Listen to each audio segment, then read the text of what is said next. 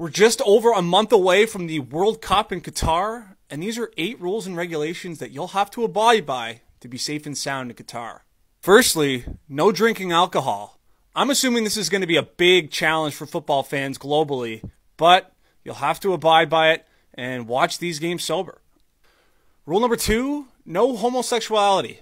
Clearly this is different than the Western world, and I think this is going to be quite challenging to govern, but rule number 2.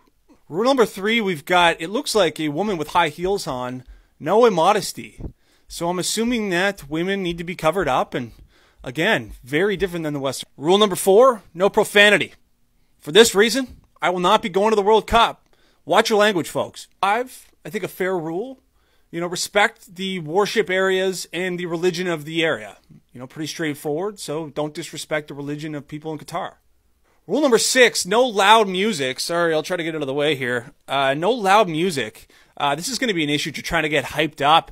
Pre-game for the teams, and even, well, I guess there's going to be no pre-drinks, so no loud music. Thinking about downloading Tinder or Hinge while you're there? Forget about it. No dating is rule number 7. Not sure, what this looks like or what these how these are going to be governed, but there's just no dating allowed at the World Cup in Qatar. And finally, for all you gym influencers, no taking pictures while at the gym is rule number 8. Keep your phones in your pockets, keep your music down, and work out respectively.